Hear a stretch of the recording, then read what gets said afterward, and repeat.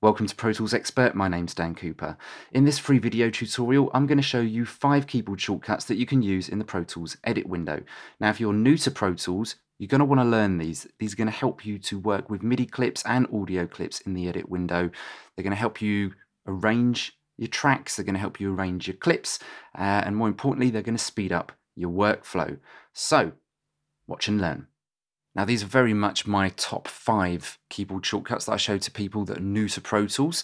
And we're going to start with separating clips. So let's have a quick look at the top here on this MIDI track. Now, let's say I like this section. I want to repeat it, or I want to take this and put it somewhere else down the timeline. Well, let's start with that. Let's say we want to move this section, I don't know, here somewhere. We need to make sure that we're in grids at the top here. So that's highlighted blue. You know, be working in grids if you've been working to a set BPM tempo. Make sure you've got the Smart tool selected up here. And on the keyboard, you want to hit Command E, and that makes a separation. So now we've got a beginning and an end on the grids of that clip. And we can hold Alt on our keyboards and click and drag, and we can drop that somewhere else. Now we've got a copy of that loop here. If we didn't hold down Alt, we'd just end up with a blank space. You don't want that. Now, if you wanted to duplicate that clip to start, as soon as that one finishes, you can just do Command D, duplicate. There you go, second, third, fourth. And of course, you've also got Command C for copy, start there, Command V for paste. Now, sometimes we want to turn parts of a clip off, otherwise known as muting. Now, this is useful in music arrangement.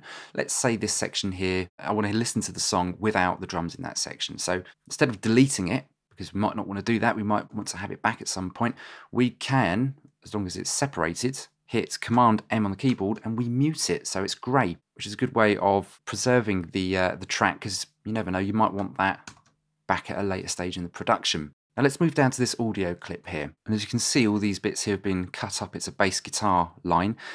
The beginning of the clips don't start or end on the beat, on the grids, meaning it's going to be difficult to move these about. Well, it's not really.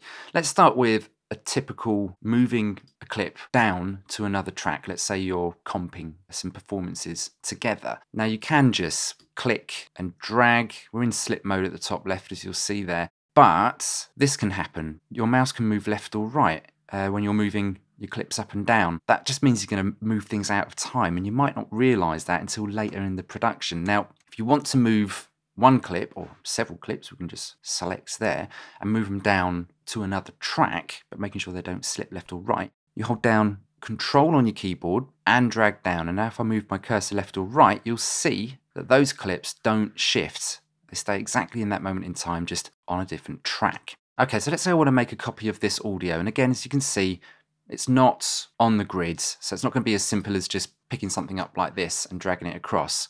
Or is it?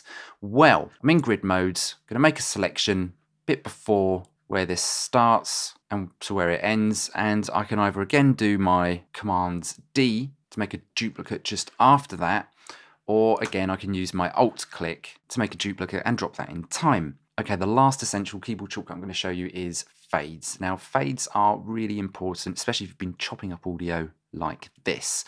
And if you've got a large section you want to work on, I'm just going to use this small little bit here as a demonstration. Highlight, Command F, and you get this box pop up, and you can set the fade in length and fade out length. Just going to keep on that for a minute. Click OK, and it makes those fades across all of those clips. Now, sadly, there isn't a keyboard shortcut for removing fades, but you can just go to the fades menu here and click delete, and they're all gone. And that's about it. Those are my top Pro Tools edit window keyboard shortcuts. Hope you guys got something from this. For more free Pro Tools tutorial videos just like this one, do click the card at the top right of the screen or the description below. I'm Dan from Pro Tools Expert, and I'll see you again soon.